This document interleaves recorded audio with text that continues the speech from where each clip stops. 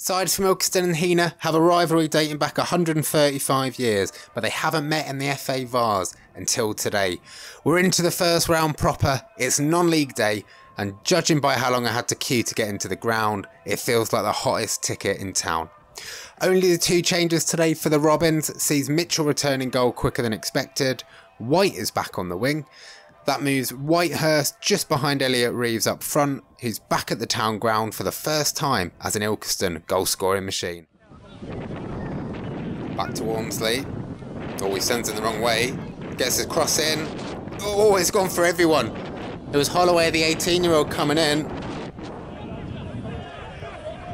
Wind is absolutely crazy here. Really is making it very difficult for both sides to play football. Slight bobbly pitch as well. Here's Reeves into the area. Oh, he's taken down. Ref points to the spot. Walker did score a penalty in Coventry last week. And he makes no mistake here. Ilkeston take the lead, 1-0. Walker's third goal in 3 games. Hasn't been easy. Chances have been few and far between so far, but it's Ilkeston that lead.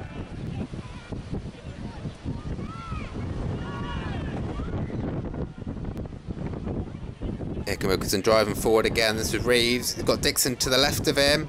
Oh, he might not need him. He's beat the keeper. Oh, it's off the line. What a clearance. And just before half time.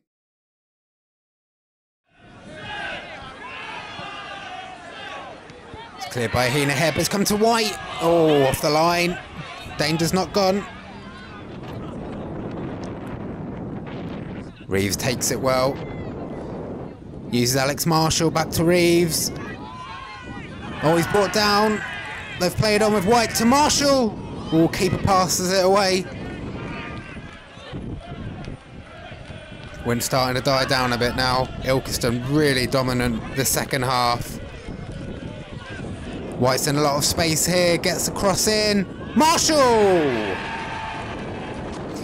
And that should be that. That should be Ilkeston through to the second round. Alex Marshall gets his goal, and you have to say he really deserves it. Since they've gone 2 up top since he's come on, Ilkeston have been dominant.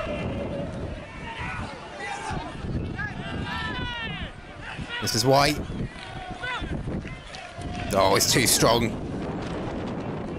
Had a good half. This half, White. This is Marshall, back inside to Reeves. I'm losing count with this guy. He just keeps scoring, and he's got a goal against his former club today.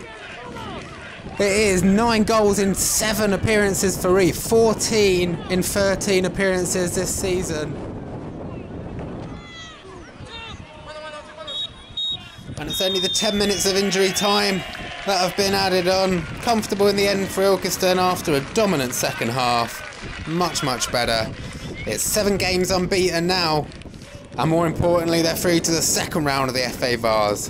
Final score, Heanor 0, the Robins 3.